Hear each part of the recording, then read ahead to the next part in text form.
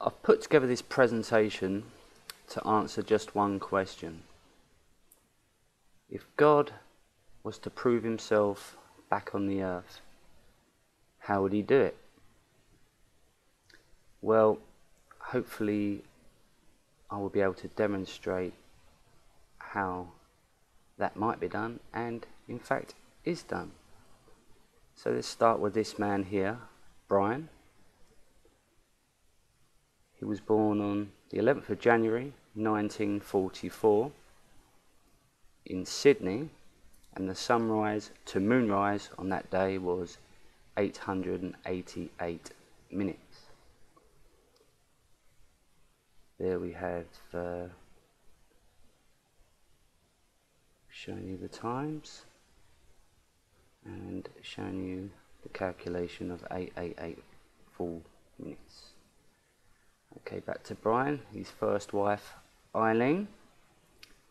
He married her on the 23rd of the 4th 1966 at the age of 1162.6 weeks old. He had a daughter with Eileen, Tracy Lee. She was born on the 4th of May 1968 in Port Alberni. The sunrise to sunset on that day was 888 minutes. And there you have it now. 14 hours 48 minutes is 888 minutes. Incidentally, Brian is 8880 days old when Tracy Lee is born on the 4th of May 1968. Okay, then we have his third wife, Michelle.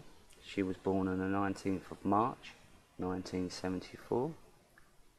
Now Brian is 1162.6 days older than Michelle. And then we have Michelle's daughter Rhiannon, Brian's stepdaughter. She was born on the 20th December 1979, Geelong, Australia. And the sunlight duration, sunrise to sunset, was 888 minutes. Additionally, the age difference between Rhiannon, Brian's stepdaughter, and his daughter Tracy Lee is 11.626 years. Then we have Brian's brother Ronald. He was born on the 25th of February 1935. So that makes Brian 8.88 years younger than his brother Ronald. So, just through his family tree, we have generated two numbers here.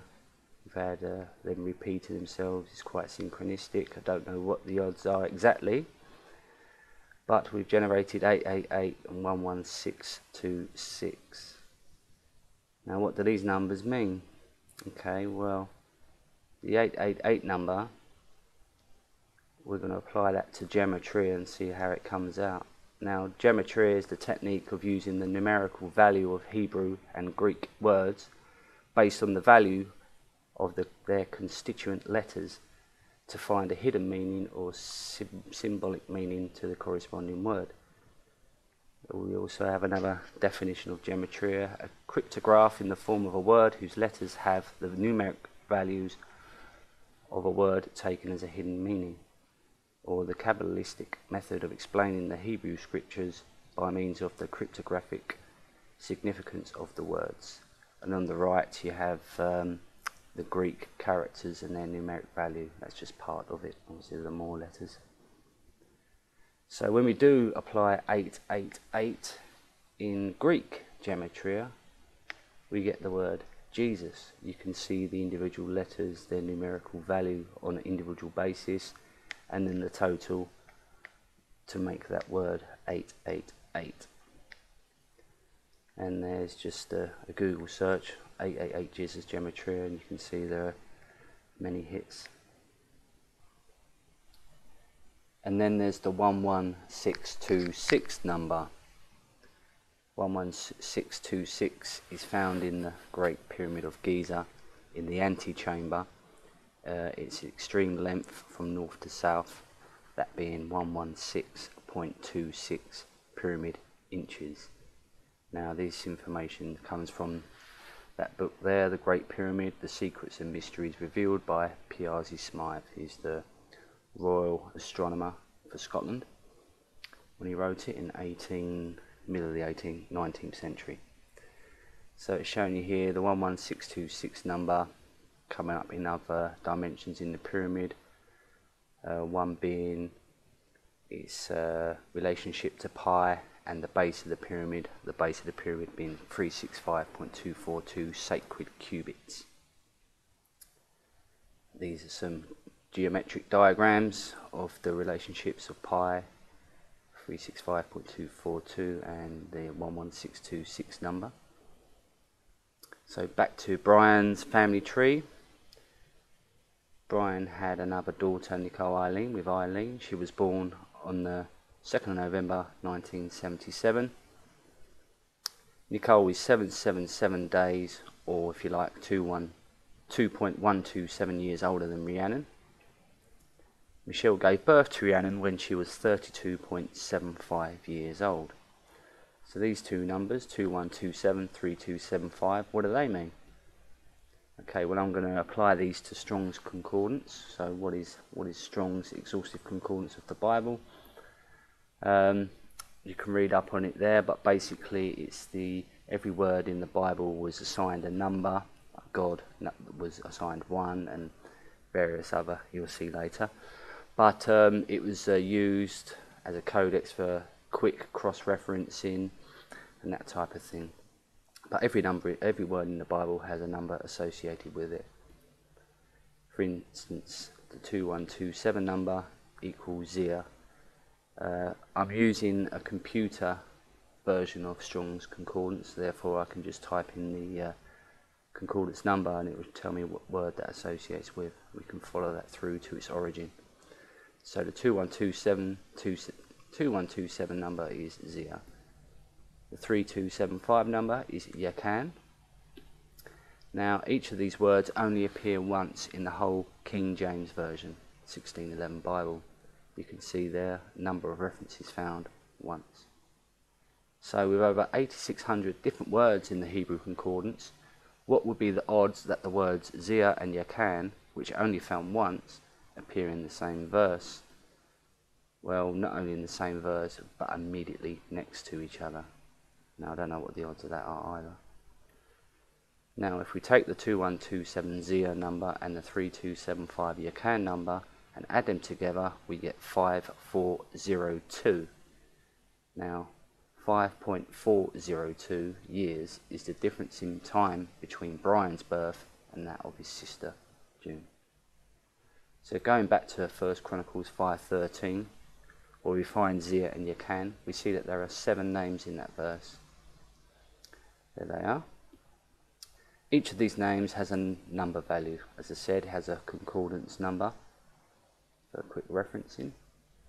The mean average of these numbers is 4443.714. There's a few other decimals. The word God is found 4443 times in the King James Version 1611 Bible. And there's a page off the internet there showing 4443 times for the word God. It's all some Strongs. So 444.3 kilometres is also the distance between the birth locations of 2 of Brian's children, born in houses built by Brian in Port Alberni and Quesnel, Canada. Now here's Magellan. Magellan is standard issue for seafarers and aviators. It's accurate within 3 meters, I believe. Much better than Google Earth, which can be quite a long way out, depending on what you're trying to measure. But as you see there, the 2 points, you've got the latitude and longitude on the right, and you see the distance is 444.3 kilometers. So the measurement of the Earth, God's temple, relative to locations important to Brian, bring forth many interesting synchronicities. So Brian lived with Michelle Nye at Nell Street, Greensboro, Victoria. Michelle was his 3rd wife. There's the latitude and longitude there. From this location, the distance to the South Pole, in my opinion, is an important landmark on the Earth, is 5813 kilometers. So once again, Magellan done the necessary measuring, and 5813.6 kilometers. So what is 5813? It's also the height of the Great Pyramid of Giza, including the missing capstone in pyramid inches. 1 pyramid inch being 1.00106 British inches. And this can be calculated using the dimensions of the perimeter of the pyramid and the pi angle of the sides. Once again, showing the relationship of the perimeter base, 365.242 sacred cubits, and the pi angle, the value of pi, and the height being 5813. Now there's some more geometric diagrams of the casing stone angle and the relationships between pi, 365242 and 11626. So the location at Nell Street also reveals truth through gematria. Okay, we know Nell Street is on a latitude of 3742.524, but what's the circumference of the Earth at this latitude? Well, first I have to convert that format of latitude into decimal degrees so we can use this application. So 3742.524 calculated to 378456. Now plotted that into the circumference measurer, and we get 31685.8653 kilometers. Now we get 3168 being the first 4 digits. Now this is where we apply it to gematria, and 3168 is Lord Jesus Christ in Greek gematria. There's the table of letters and their numeric values, the individual words, the individual letters, the totals of each, and the final total there, 3168 at the end. Incidentally, in order to show that not everyone's life and family tree generates all this synchronicity and numbers that actually have meaning, I took a similar pool of people in my family and done the necessary calculations as far as I could. It's a little incomplete, but you can see there are no synchronicities at the moment, and also with the difference in time of birthdays, etc. as well. You can look at those in more detail, but nothing that jumps out at all. So there you have it. I'm trying to show you how the pyramid is important. Now if you're wondering, well, why is the pyramid so important? It's just a tomb that was built by Egyptians. Well, follow on and you'll see in the following presentation how you may not believe it.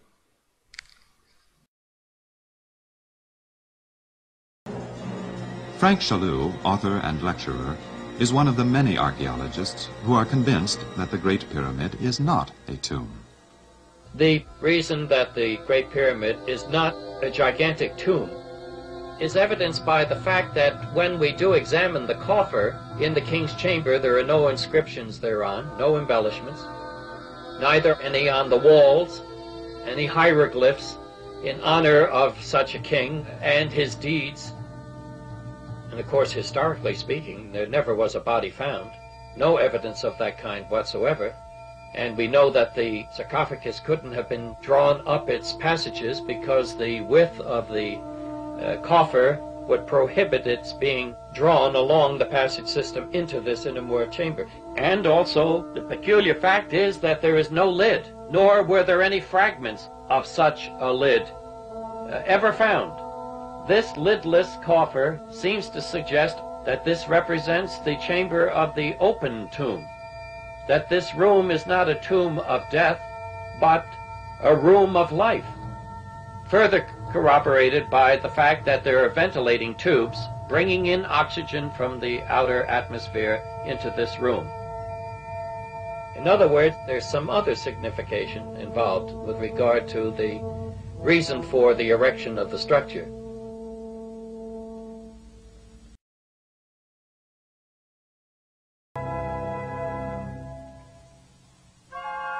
Can scientific investigation shed any light on the purpose of the Great Pyramid?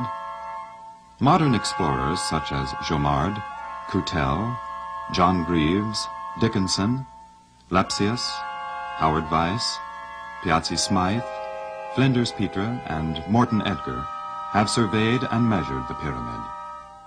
They dug for hidden passages. They measured every passage and chamber.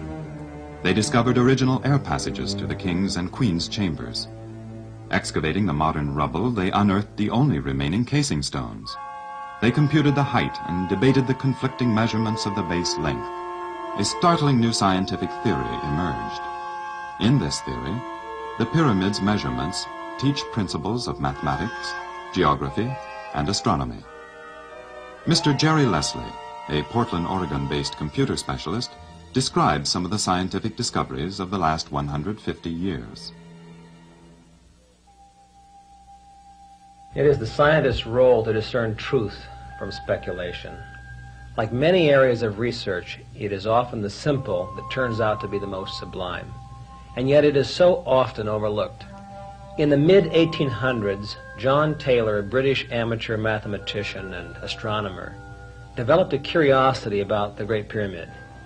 He analyzed the measurements of Colonel Howard Weiss, who had just returned from an expedition to Egypt. Taylor was intrigued by the fact that the pyramid faces were built at the odd angle of 51 degrees and 51 minutes. As he studied the measurements, Taylor made an astounding discovery. The height of the pyramid was mathematically related to the distance around the base in exactly the same proportion as the radius of a circle is related to its circumference. Taylor found that considering the height of this pyramid as a radius, the circumference of that circle would be the same as the perimeter of the base of the pyramid. No other pyramid bears this ratio. The pyramid had been designed to be a geometrical solution to one of mankind's most difficult mathematical challenges, the squaring of a circle. When Taylor published his findings, other astronomers, mathematicians, and explorers began investigations of the Great Pyramid to test his theories. These men uncovered many more facts about the pyramid, facts and proportions that indicate advanced scientific knowledge on the part of the pyramid builders. One of these points, the pi proportion discovered by Taylor, was later proved to be accurate to at least 4 decimal points. Yet it was 2,700 years later before mathematicians computed pi to that accuracy. And not till the 16th century was it computed to 6 and 7 decimal places. The king's chamber and coffer also demonstrate that pi proportion. This is shown in the ratio of the length to the perimeter. A second point found by some of these men was that the cross-section of the pyramid fulfills the famous golden section ratio, that is 1.618, which supposedly was not discovered until 1,000 years later by the ancient Greeks. This was found to be the exact ratio of half the base to the length of the apothem, that is, the line from the mid-base point up to the apex of the pyramid. Now let's take a look at a third point. Isaac Newton computed the sacred cubit of Moses' tabernacle and Solomon's temple and the Great Pyramid to be about 25 British inches. Sir John F.W. Herschel calculated that 1/10,000,000th part of the Earth's polar axis would be 25.025 British inches. Herschel proposed this unit of measure to the world as being more accurate than the French meter, which had been based on the curved line from the pole to the equator. Along came Taylor and Scotland's royal astronomer Piazzi Smythe and others with a startling discovery. The number of Herschel's cubits in the baseline length of the Great Pyramid is 365.242. That is exactly the number of days in a year. This was dubbed the pyramid cubit, and 1/25th part of it was called the pyramid inch. Many other places in the pyramid reveal this special dimension. The pyramid cubit is so astounding because it is based on the axis of the Earth. Also, exactly 100 pyramid cubits form one side of the modern British acre, computed to be 1 myriad millionth part of the Earth's surface area. Satellite measurements during the International Geophysical Year confirmed Herschel's calculations. Therefore, the pyramid builders knew the size of the Earth more exactly than anyone else until the last 200 years. All this, and many more aspects of the Great Pyramid's construction, indicate higher engineering skills than we knew possible in that age. But they indicate an even more advanced knowledge of mathematics, geophysics, and astronomy.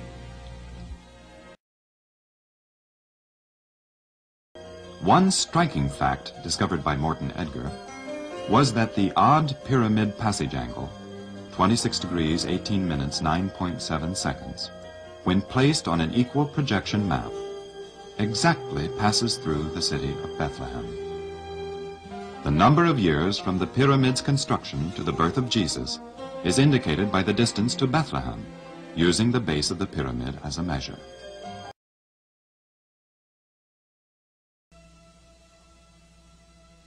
If the Great Pyramid was intended to preserve a biblical message, why has this mystery been kept hidden so long? Surely the builders must have had some idea of its purposes. Why have all generations of recorded history believed the Great Pyramid to be the world's biggest mausoleum? Another discovery of this century suggests an answer. Ancient Egyptian hieroglyphs have been unearthed and translated. They reveal symbolic titles for each passage and chamber. The titles of each passage read like a symbolic prophecy of the past and future. The Descent, the Chamber of the Ordeal, the Well of Life, Hall of Truth in Darkness, Hall of Truth in Light, Chamber of Regeneration, Chamber of the Open Tomb of Resurrection. Carl Hagensick, a Bible lecturer and publisher of religious books, sees the ancient Egyptian inscriptions as hints of a very detailed symbolic relationship between the Bible and the Great Pyramid.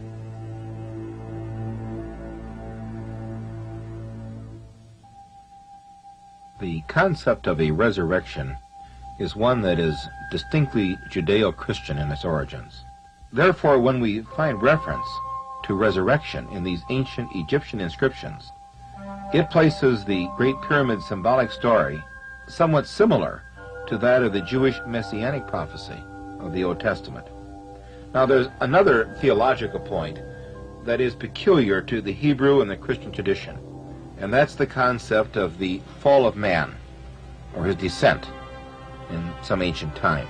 Genesis speaks about the first man, Adam, that he disobeyed God, that he plunged the entire race into a hereditary downward course.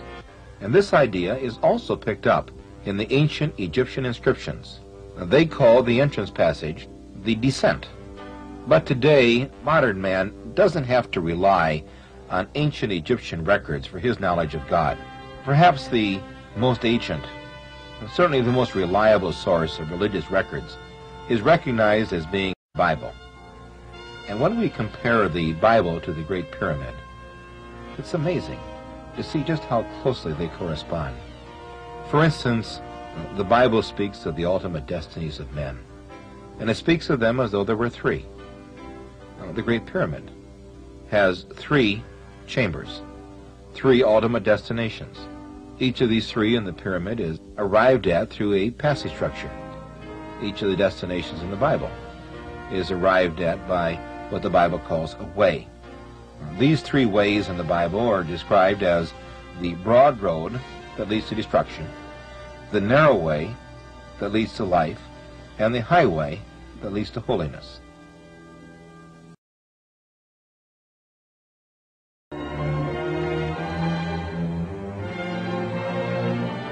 The study of the Great Pyramid, which began as a look into an ancient artifact, becomes an investigation of the most momentous themes that concern the human race, the issues of life, purpose, origins, and destiny. Edmund Jesuit, an award-winning design engineer who relates the Great Pyramid to his interest in science and the Bible, expresses it this way.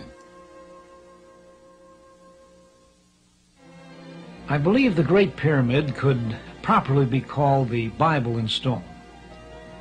Now, what is the theme of the Bible? It is the life and the work of Jesus Christ. And that work has two parts. The first part is redemption, dying that man may live. The second part is restoration, giving that life to the world for all to benefit from the redemption. And the pyramid depicts both parts, not only in the passage system, but in other ways as well.